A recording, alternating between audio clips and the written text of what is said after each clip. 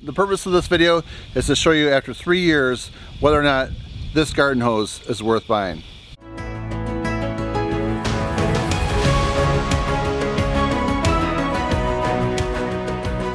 I'm guessing it was around the year 2013, 2014, somewhere in there. So there's an infomercial that was on TV that was showing these hoses right here. When you turn them on, then they expand and they'll reach a 50-foot distance.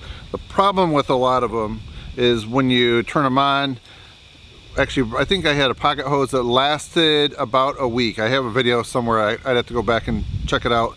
But all of a sudden it just started to get like a little blister on it. And then over like the next couple days, the blister started growing, and next thing you know, it had this huge thing that just popped, and that was the end of the hose. And they're virtually throwaway hoses.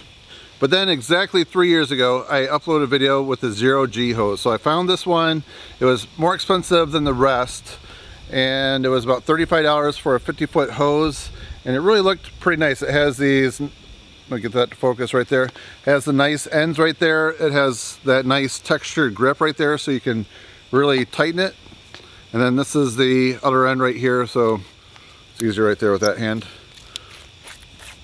So it just, you can really lock it and get nice and snug, and these don't drip when you hook them up to other hoses. If it does leak, it's the fault of the other hose, not this one. This just has always had nice threads on it, and just a nice seal, that ring in there right there, everything, that's the original one. So for 3 years this has held up really well. So over the years the Zero G hose has definitely been my favorite. This one, I think it measures about 48 feet when it's dry like this, and it really stores pretty easy. It's very lightweight, and I pretty much all summer long kept this outside for the last 3 years. It's just it folds up nice, it doesn't kink or like have any issues with water flow. And there's one issue that I thought that I noticed with this.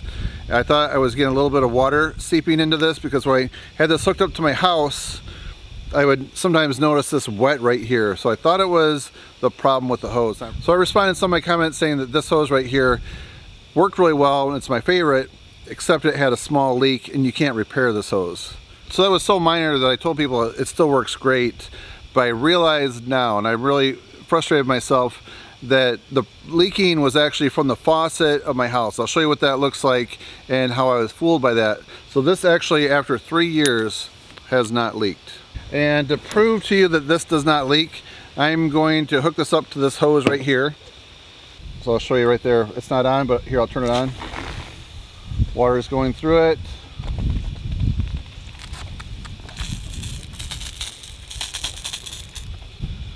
See, that doesn't leak right there. That end right there doesn't leak. So I'm going to show you really quick the faucet outside my house and where it was leaking at and why it looked like it was happening in here, but it really wasn't. So let's take a look at that. We'll come back and we'll see this hose after it sat for like a good 15 minutes. So here's where the faucet is. You can see it's a little bit rusty up there on that pressure relief valve. I believe that's the term for that.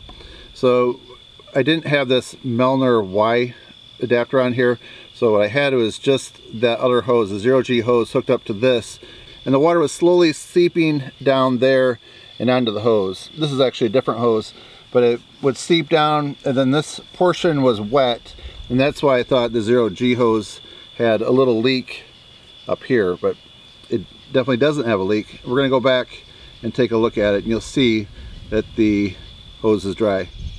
So this is the Zero G hose. It's been on for a little while now. You can see it's fully pressured. And it's 3 years old, and even my dog, my puppy, has grabbed it. So I can definitely say that this is worth trying. This is actually my favorite garden hose of all the different ones that I've owned and tested. You can check out my channel, you'll see I've tried quite a few of them. All right, so check this out. I've had the hose hooked up the entire night. So it's been filled under pressure with water. You can see on the concrete that there's no water, no seepage. Right there, this is going downhill, so you can see which way the water is spraying. And right next to it I have this other hybrid hose. You can just see the length of it only goes to right there. These are both 50-foot hoses.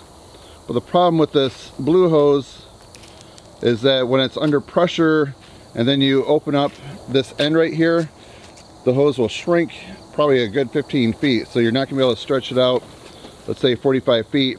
But with the Zero G hose, with the Zero G hose, it's 48 feet already when it's dry with no pressure in it. So you can definitely stand away from your house close to 50 feet while the hose is on. So in my opinion, if you're looking for a hybrid garden hose, the Zero G is the best one out there. The fact that it just doesn't kink and the fact that it doesn't shrink when you're opening up the hose, but something that you can leave out in the sun. It's held up to different conditions, dragging it across the ground, and it's built to last. It hasn't popped. If I were to make a recommendation to the Zero G company, it would be to make the ends repairable. So in case something did happen, you could repair it. But so far, it doesn't need it. So I guess we're good there. So my goal of this video is to help you guys out. So if you're thinking about purchasing this item right here, hopefully you'll know my experience with it after 3 years, and it's been great. So if you find this video interesting, informative, and helpful, please give it a thumbs up and subscribe to my channel. That's it, friends. Thanks for watching. See you next time.